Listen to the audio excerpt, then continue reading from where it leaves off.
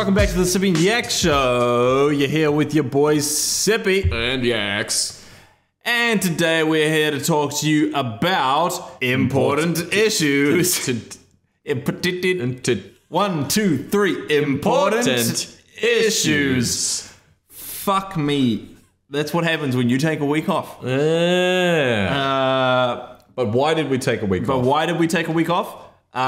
We took a week off because, well, we made a thing. It was a very special project in the works. It was a bit of a thing that we made, and it took longer than we anticipated, and it took pretty much all of our energy and spare time. Amen. So we didn't have time to, well, we just didn't want to do a podcast because we're fucking exhausted. Yeah. It wouldn't have been good. It would have been shit. What did we do? We made a rap. Yes, we made a rap. We made a rap, and that's all the information you get. That's all the foreshadowing and the impressions it gets. Well, let me expand on that a little bit. We made a rap. We made a video for the rap. Yep. And then we put it on YouTube. Theoretically, on the assumption that we are good at time management. Yep. Which is unlikely. It should be up by the time you hear this. Yeah, it should be up around the same time as this episode. We'll fucking find out. Go and check it out on the YouTube. You might like it. It's pretty bad. It's a bit of a, it's just a fuck around really. But it was an idea that we had, actually when we started this podcast. Fucking long. The names Sippy and Yakx came from our joke of making a terrible rap trap career. Oh fuck, is that where it came from? Yeah. I'd actually completely forgotten. When people asked me, I didn't know how to explain. That's how we came up with the names, because we were going to be amazing rappers. And, well, it turns out we are. The more you know. Yeah. So, before we get into the topic, I got a little story and a little event. We went to buy some beers for the podcast. As you know, we do like to indulge ourselves in a few beers. But the amazing thing happened is I got free stuff. I got 2 free books, and they are... And these are not garbage free stuff, by the way. Yeah, these are some very nice... Yeah, hard. Listen to books. that. Listen to that back. It's hard. That's a cover. It's so hard you can taste it. So the first book is Beers of the World, isn't it? Something like that, or the best beer book, or something like that. Yeah. But the other one's called Tasting Notes, and it's just a book full of you to review beers. And I was like, you know what? We could do that. So that's something we're going to have a crack at today. This is the new section of the show. It's called Budget Beer Review. Budget Beer Review. Beer Review. This may or not be a recurring theme. It might not happen every episode. It might happen 3 times an episode. We're going to find out anyway. The first beer that we're going to review, which is Steam Rail Pale Ale. Sponsor us. Yeah. It's a brilliant, brilliant beer. And cheers with a Steam Rail. Cheers. Okay, so I'm just going to read out of this book. We can fill it in as we go. But yeah, today we are reviewing the Steam Rail Ghost of the... Ghost of Ire. Yeah. Ghost of Ire. Ghost of Ire. Steam Rail Ghost of Ire Pale Ale, brewed in Australia. She's pretty tasty. She's cheap, and thus it fits into the budget beer review. The first category is looks. How is the color of the beer? Well, it's in a beer bottle. It's in a brown bottle, which I think is actually the first thing on my list that I like. I don't like green bottle beer. Green bottle beer is for bad humans, I think it tastes awful. Okay, so would you call that unappealing, average, or appealing? I would say appealing. The look in general is a good look. It's nice light green combined with the brown bottle is a good look. She gets a tick from Sippy and Yakx. Head doesn't apply, but I will always write not enough head because it's a dumb jokes. Yeah. Because it's in a bottle, it doesn't count. Carbonation. I almost think that's like the perfect amount of carbonation. Hold on. No, it's pretty good. It's pretty good. Pretty good. It's easy to drink, I think, as well. Okay. If there's such a thing as overcarbonated beer, I've never had it, but it must be awful. I absolutely have. Yuck. Overall appearance. That's not the nicest looking beer. It's not that nice. It honestly has... It looks a bit shit. It looks shit. Okay, so I'm going to say it looks average, because there's unappealing, average, and appealing. It just looks like beer. It looks like a cheap beer. That's all it is. Yeah. Okay. Then we've got taste. Aroma. Give it a sniff. Doesn't smell that nice, in my opinion. Smells like kind of hops, beer. It doesn't smell like the nicest beer. No, the aroma is not that appealing. It's not bad though. No, it's not bad. It's just not very appealing. Palate, I think it feels fantastic in the mouth. Flavor, I think the flavor's lovely. I think the flavor is definitely good. It's not the best, but it doesn't say amazing. It just says good. Yeah, good. That's a very good, good. Yeah. Finish? What do they mean by finish? Finish. Aftertaste. I think it's a very pleasant aftertaste. Yeah, that's one of the best things about finding a cheap beer.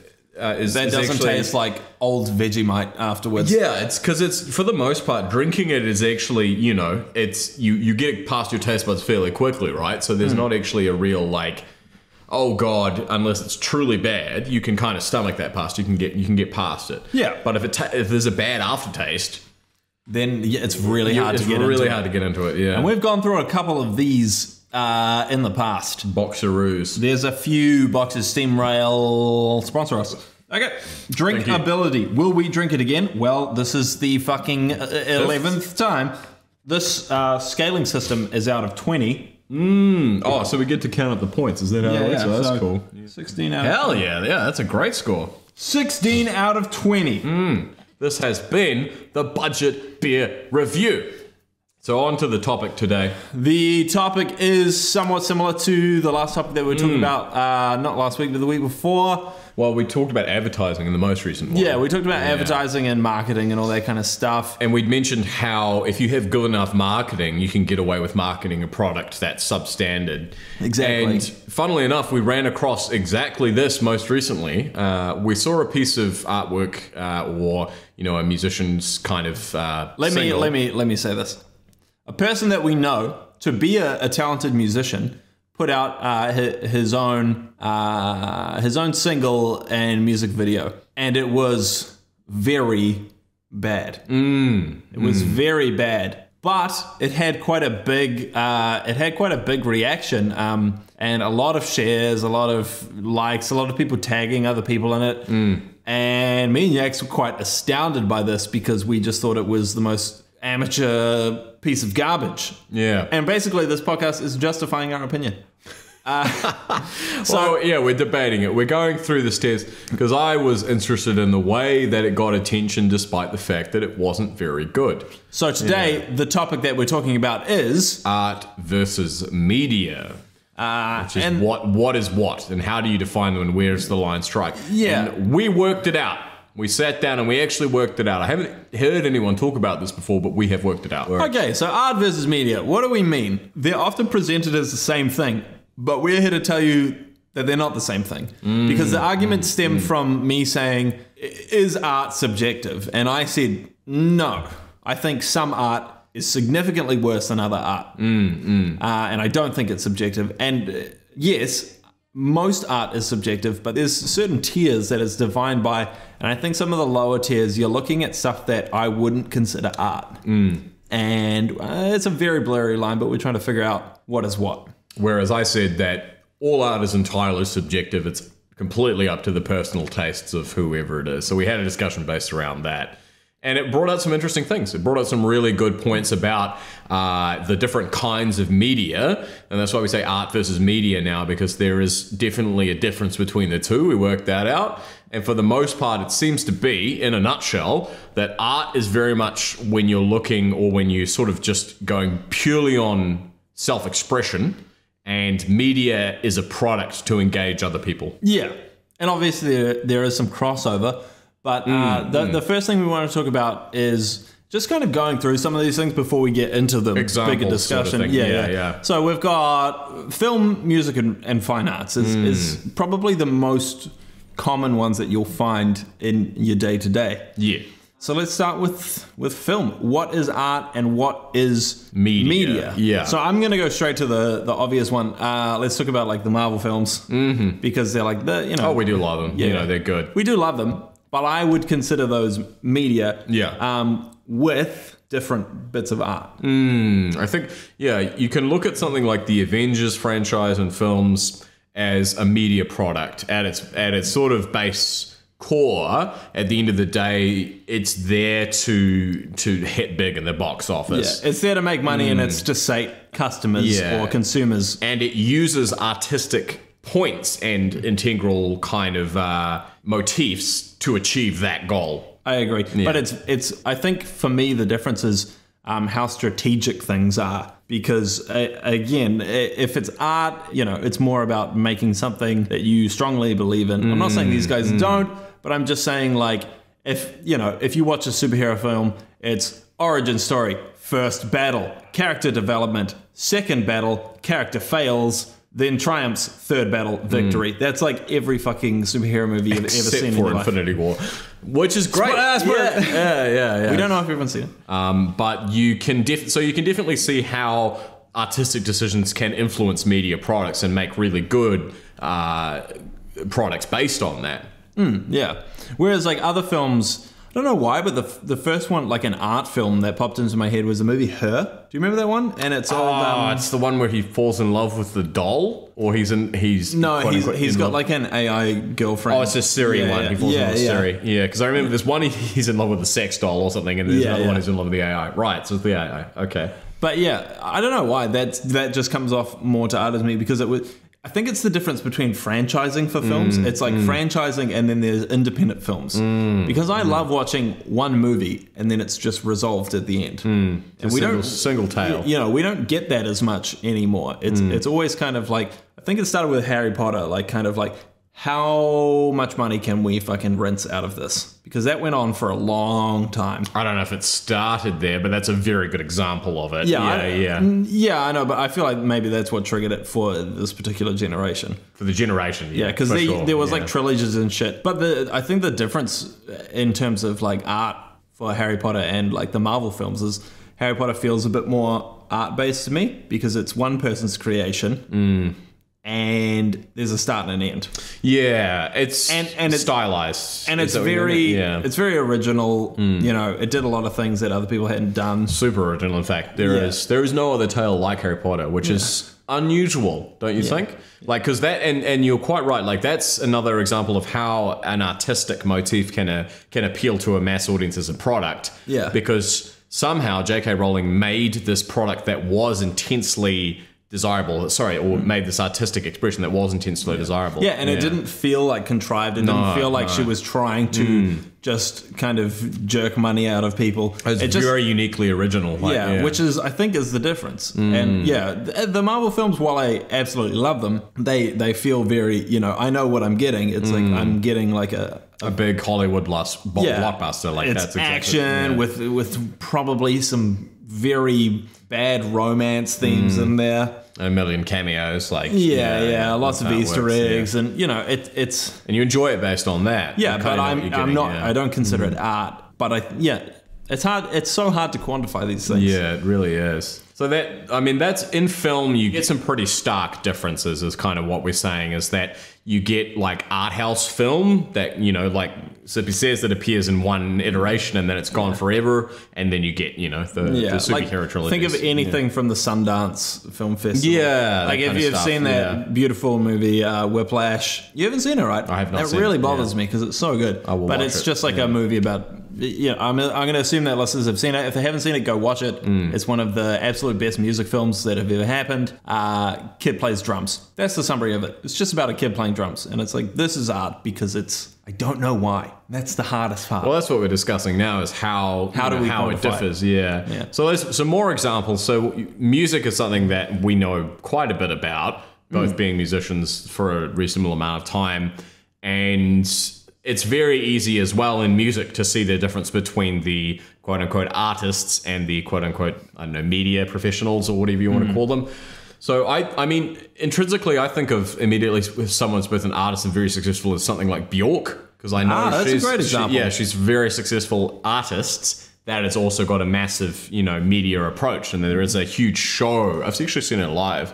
It's but very good, I wouldn't consider like her. It's not media to me. No, that's the thing. Is she's more leaning towards the art side. Like it might branch out from the music, but it still comes across as art.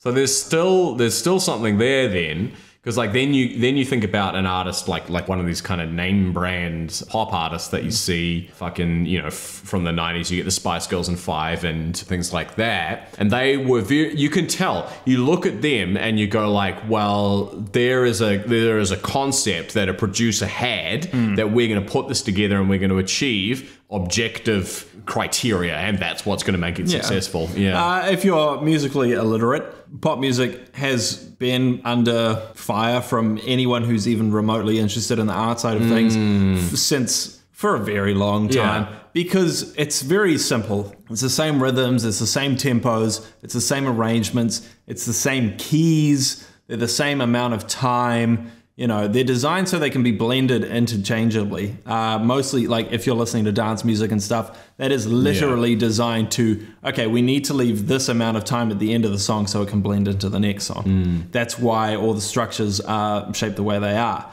So that, to me, is a very kind of carbon copy product opposed to a piece of art. Which is self-expression and doesn't have those things that it necessarily needs to do. Yeah, because you do get, what you get a lot of the time in music is the artists what you get is the artists who will say, you know, fuck the profit, fuck the exposure, fuck everything, I'm just going to do what I feel internally, and that's the true self-expression, you know, part of it.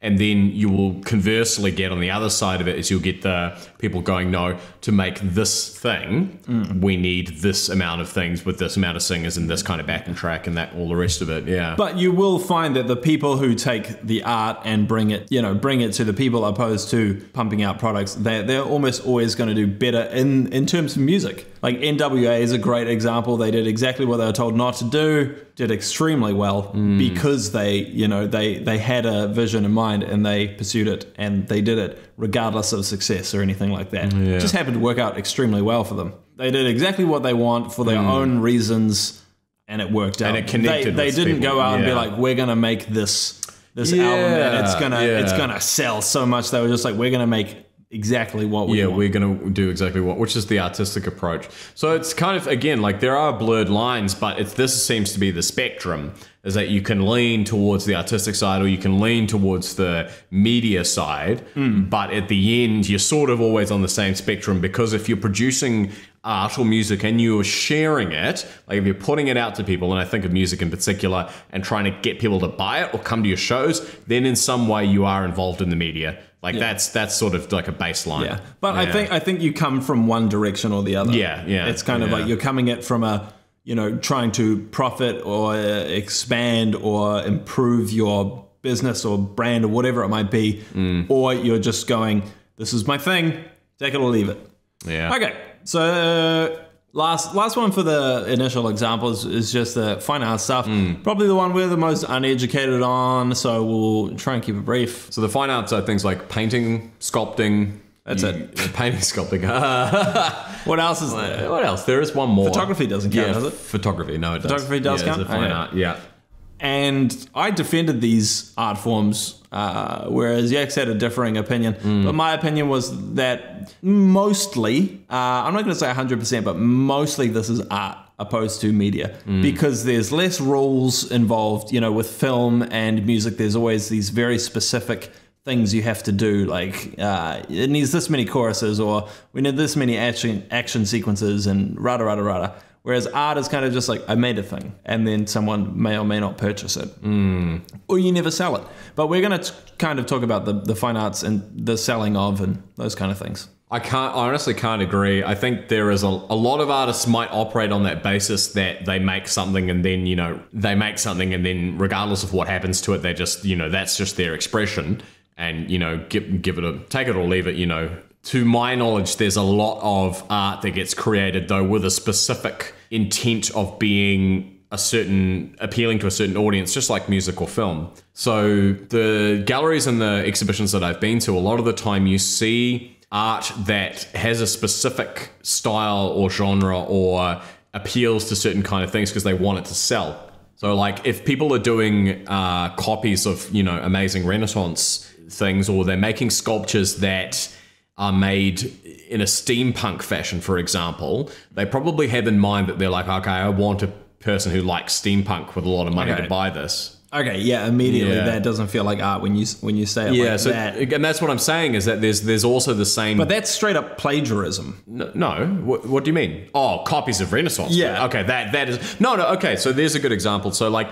if people recreate Renaissance style painting, is what I'm saying. I don't mean literally copy the same paintings. I mean make paintings of a Renaissance style. Yeah. Sorry. I don't like that though, and I don't see why people would pay a lot of money for that either. When they can, I'm assuming the people paying for this kind of stuff are fairly wealthy. You think they'd just get real Renaissance painting because that has more prestige, and generally with fine art, that's what people are looking for. Well, again, then there's the spectrum, and in a money sense this time, is because buying actual Renaissance paintings, that's absurdly expensive. Exactly. And if you can get, something that looks of the style for $200, and that's what I'm saying, is that artists and painters and sculptors are just like musicians and directors and actors, is that they all have the same sort of spectrum. I used to live with a bunch of art students, so my experience has been very different in the fact that every art gallery I went to was just so strange. Yeah, like testing the boundaries. Yeah, cool. So I've never been to any of the fancy. I've been to like art galleries where things aren't for sale, but like to the things where things are for sale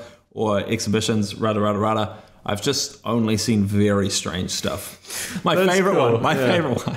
I will never forget this. Yeah. A friend of mine was like, "You should come to this art gallery. It's really cool. I've got a piece there." And I was like, "Absolutely." It was like a couple of minutes away from my house, and I was like, "Cool, yeah, that sounds like a lot of fun." I've been to a couple of these things before. They're usually kind of fun. There's usually free wine, get a bit drunk, walk around, make fun of some stuff. And I walked in, and it was just this white room, and there was like 6 things in it. And they were all just pink. And there was this one that I'll never forget. Okay. Because it was so stupid. Right. The theme was pink. I can't remember why, but there was this piece of paper with nothing written on it, just stuck to a wall with a bit of pink tinsel hanging off it. And that was it. And I looked at it for so long. My God. And I was like, why is this here? Like, this is nothing. This is actually nothing. And there was no description or anything. It was just there, and it did not provoke any thought. It just made me go, what? It provoked confusion. Yeah, that's the piece. It's called bewilderment. Yeah.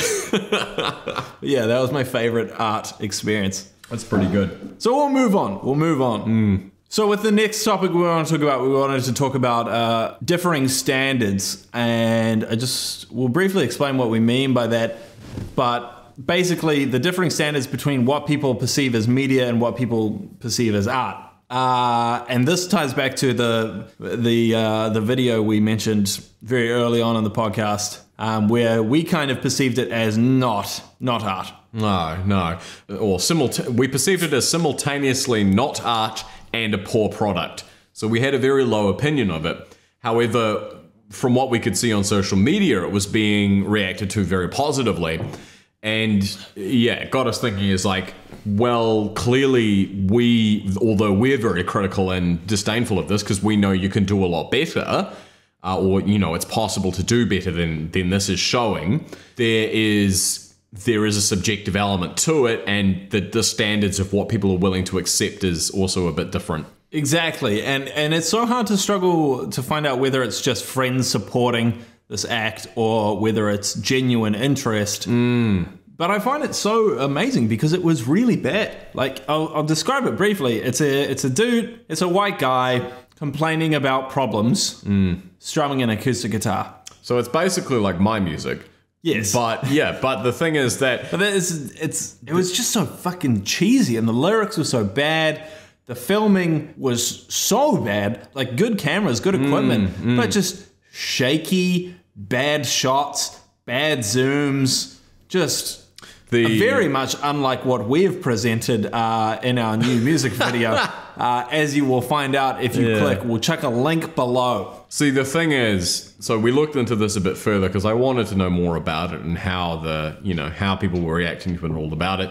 It turns out that this particular thing was produced by a film company, like a certain company did this, and I was fairly shocked because I thought, this is astonishing, like, I can't see why any company will put their name to this. Like, I agree. Yeah, the equipment was clearly good because the quality of film was very good, but the content of the actual piece, or the single, or whatever you want to call it, was very bland, and the choices that were being made in terms of like location and style, the style of shots, like Sippy mentioned, and things like even that. Even the theme of the music Even the video. theme of it. It's very commonplace, and in the right hands, it could have been very good. I think it had elements of good, material in there, but the presentation of it was just so subpar that it completely took away any enjoyment. And this is just the video itself. The song itself I also didn't like, based on just sort of the style of the vocals and the music and etc. and things like that. What it basically got us thinking though is like, so clearly we don't like this, and that's fine. They often say that if one person hates it, another person will love it. And this turns out to be true on some level, because a lot of people clearly were interested in it. Yeah, I just find that so astounding, because I sent it to some people as well, and I was like, we did get second opinions, that's true. Watch this. Yeah. And my friend had the best comment. He said, his lyrical flow is so bad, it sounds like he's reading a shopping list. But and if we put out content, I'm not saying our content is perfect. No, okay. by all means. I'm not even saying it's good. I'm just saying it's much better than what we have seen in this particular example. Because we know, I can look at that video, I'm not a pro, like we've said, but I can look at that video and immediately see the choices that were made there and how they could have done it better. Or how it could look more interesting or more kind of involving to the audience itself. And that's the whole thing, is that at the end of the day, whether it's art or media, if you're sharing it in an environment, you're trying to get attention. But the level of attention you get, or the style of attention you get, is very much derived from how good the product is or how good the media is. So like, media is an objective format where you have the criteria. You must achieve all these different shots or this quality of audio or that kind of thing there. And then art is subjective, where you're like the theme and the actor's expressions and the what you're talking about or what you're trying to deliver through your lyrics. If that's art and that's subjective, then technically this video that we watched has both of those elements, because it was shot in a good format of video, and the content of it, while we were very disdainful of it, was actually, it said something. It had a meaning behind it. We'll agree to disagree on that one, because I just thought it was complete rubbish. See, I didn't think there was any redeemable qualities to that. I honestly would have preferred to have not seen it. What a review. Yeah. Why can I not unsee this? Yeah. But, so media is objective, art is subjective. That's what we're trying to say here. Okay, so at the end of the day, the clip that I watched, I wouldn't watch it again in any other way than an analytical format. But I was curious as to why people were interested in it. And I think the key thing that it comes down to as well is the level of artistic talent, or integrity, or whatever you want to call it, that sort of how deep you go into your messages and all that kind of things, and how strongly you feel about it, matters so much when you're creating art, and very little when you're creating media to some extent. Yeah. It seems like media is very methodical. Yeah, methodical. Exact word. It's kind of like, we need to tick all these boxes, whereas art is just like, hey, look, a box.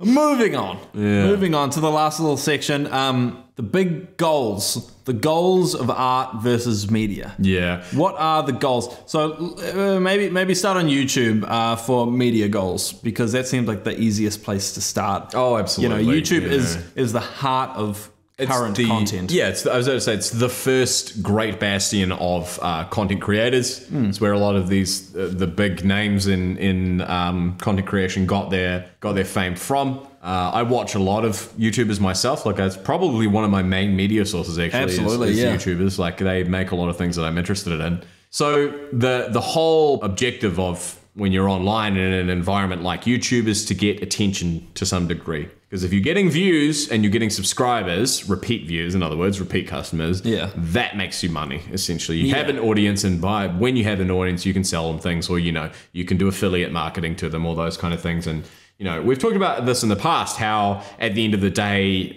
we want people to listen to the podcast in the same way that other people want people to buy soap. It's business. That's how it works. And the great thing about an environment like YouTube is it is pretty business focused, you know, focused around that idea of exposure and attention. Everyone always wants more. We're here to help each other get more attention, do the thing. Yeah. And then where it kind of the backlash comes in is you get these people that are like, hey, smash that like button. Hey guys, how you doing? Let's fucking blah, blah, blah, blah, blah, blah, blah.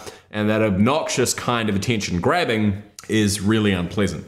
Also, I think a big backlash of, you know, specifically that strain of media and their goals, you know, they're striving for success, they're striving for attention, money, exposure, rada, is they have to bring out content so often that a lot of it becomes so meaningless. Whereas, you know, when you start any project, it's all based on passion. You're making this thing. I think most media starts this way. Not all of it.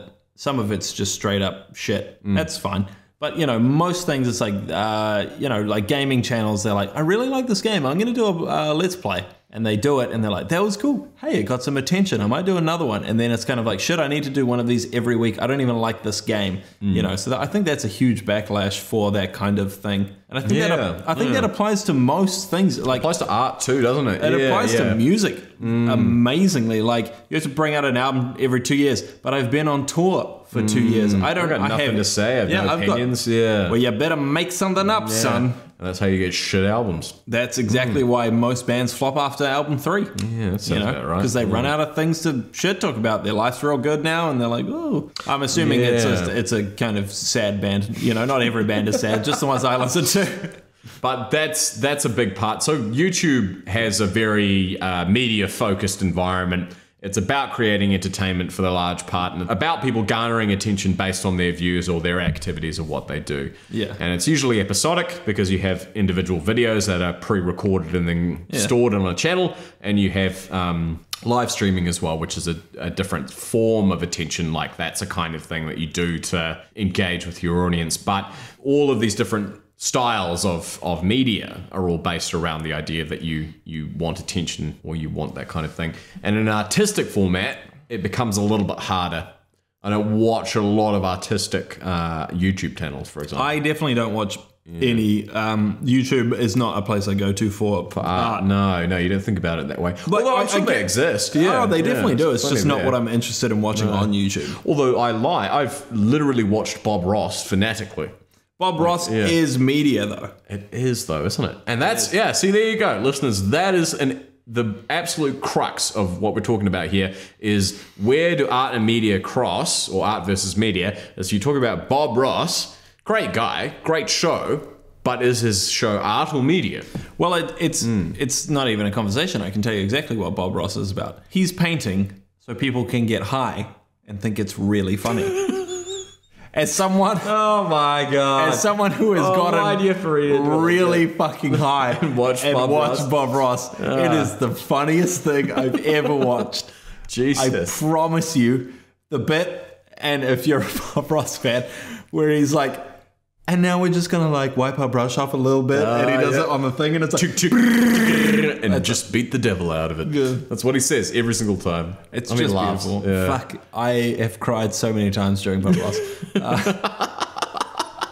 That's the episode title. Yeah. I have cried so many times. But does that make it art? Or is it media? It's impossible to know. Yeah. But I think you can form opinions on certain things, and I think everyone's going to have different opinions, which, you know, does make it somewhat subjective. But I think it is that opinion of trying to establish what is art and what is media. But yeah, art goals, like, I think the goals of an artist are to create something you're proud of, like your self-expression is to do a lot with like something that meets your individual standards. It's less about what other people think of the art, whether good or bad, and more about like what meets your individual standards. Yeah. And I think it's about making something without anyone kind of putting anything on you. Like, you need to do this. It's kind of just going, fuck all this stuff. This is exactly what I want to make. And so it's about individuality as well in that case. It is. as well. And it's also about kind of, I reckon another intense thing in art is challenges, because very frequently art is about breaking the status quo and making something that is challenging, you know, the formats that are established in media. Yeah. Okay, I think when you're looking at art versus media, the difference in goals is that art is entirely based on just completing this thing without any sense of success. I think success is removed. Success is only once you are happy with this thing. And once you're happy with a thing, it's done. Whereas it's not like, oh, I hope it sells, or I hope this profits me, or I hope people like this. You know, it's just purely, I am happy with this. I think that is like, in its purest form, that is what art is meant to be. Whereas media is meant to be, I hope this expands my brand. Like I said, I hope it engages with others. I hope I hope it sells to an audience, or I hope an audience finds worth in it. And so then, you know, when it comes to things like monetization and, you know, profit and things off whatever you're creating, a media product is heavily geared towards making money, and an artistic product is, or an artistic expression is heavily geared towards satisfying yourself. Yeah. And that's why, you know, starving artist, you know, it's a real stereotype, thing. It's a real thing, because most of them are very reluctant to conform or do anything like that. I've got a lot of our friends back in New Zealand, and they're all absolutely broke, and they make the weirdest stuff, and I'm like, this is great, but I would never pay for it. No, there's not much you could do about that, really. There really isn't. So, to answer the question that I'm sure you're all wondering at this point, which is better? Is it better to be a successful media producer or a starving artist? What is the better choice? I have an answer to this. Yeah. What are you interested in? If you're What do you value? Like, a lot of people will, you know, kind of let the art slide a little bit to conform for media. A lot of people are just going to be like, fuck that, I'm only going to do art. And a lot of people will be like, oh, well, I've got artistic skills, but I'm going to apply them to media because it's more intelligent. So it depends on what you're after. If you're after fulfillment and satisfaction. About the goals. Exactly. Yeah. If you're after fulfillment and satisfaction, go for art. You know, if that's really what you want to do. If you're after success and you're ambitious, go for media. Now, these apply to both things. You know, it depends on how you view it, but there is no right or wrong. No. To some level, you can actually achieve both as well. It's secret answer number 3. Both. Why not both? I mean, if you consider a media, you know, a media product's a way to make money and then an artistic goal on the side, that's one way you can do it. But I personally think the best way to do it is to do both and do it into one project. Because frequently a balance of things or a combination of things is where you create the best things. Entirely. And on that note, I think we'll wrap it up there. I hope you guys like the budget beer review. I'd just like to recap and remind you about the 2x spicy video that we've put up on YouTube. Also a disclaimer, we say some things that we don't actually believe. I feel like I kind of... In case it's not obvious, it is a parody track. It is satire. Yeah. It is fucking hilarious, in my opinion. It's the best thing I've created in a long time. I think we can wrap up. There you go. Yeah, hit us up if you've got any more beers for us to review. We would love to try some more budget beers on the Budget Beer Review. Be fucking tight. Check out the 2x spicy videos called Ass So Fat. This has been the Sippy and Yakx show. Thanks very much for listening, and we'll see you all again next time. Bye!